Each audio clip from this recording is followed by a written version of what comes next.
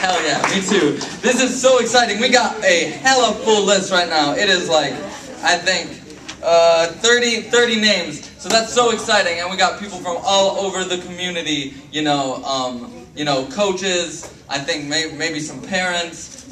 We got everybody's here to share their voices, and that's really exciting. So thank you for coming here. I think it's a real awesome part of the festival that we get to have a non-competitive poetry reading right now, right here. And let's be as excited for that as we are for the competition part, because that's just kind of silly anyway, right?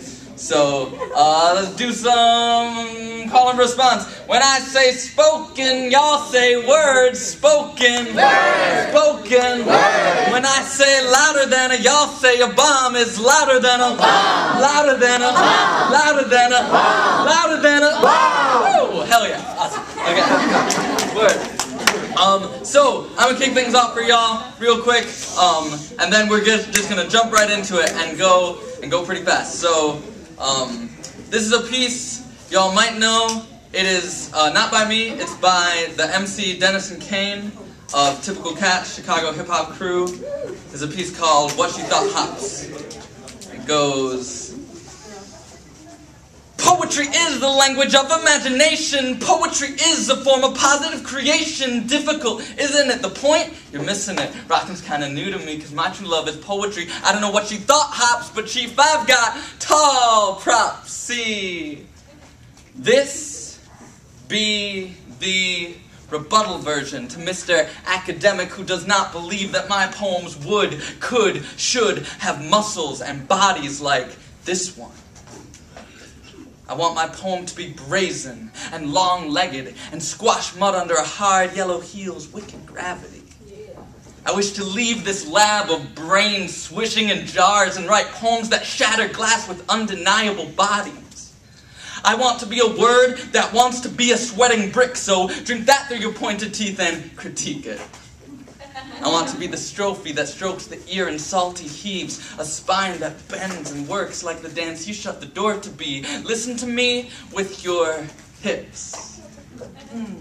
Clutch this line in the fleshy grip of bold thighs. Eat through your ears and drink through your pores. And if you see me splashed across a page, know that a leaf is a tongue that you wear to make love to a voice not your own. Eat this poem. Floss with the barbed length of a simile and scrape your tongue across the living verses. Bristling skin, my eye is just my eye, I promise.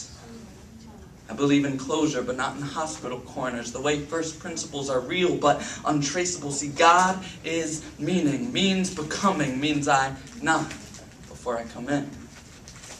Means I wriggle through the riddle of the flesh to out-sweat it. Means I wear my impertinence upon my fluttering lip, my refusal to bow out to some abstract curtain and exist backstage by the sandbags and pulleys. Hell no, I exist to be seen, to see and be seen, to push my I to the thou, because the premise of my rhythm is the unapologetic, emphatic insistence of the declarative sentence. That's right, bad boy. I am, I is, I be. Forget you, I can speak about myself in rhyming couplets if I want to. I am, I is, I be, I do, I self, I delve, I solo, I dolo, is,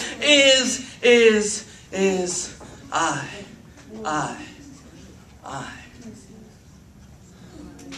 And my mother's talk stories, from beginning to end. Listen to this poem with your hips. Yeah!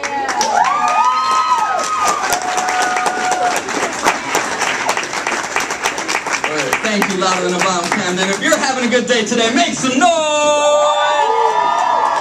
Woo! Awesome. Beautiful, beautiful. So like I said, we got a lot of names, so we're just gonna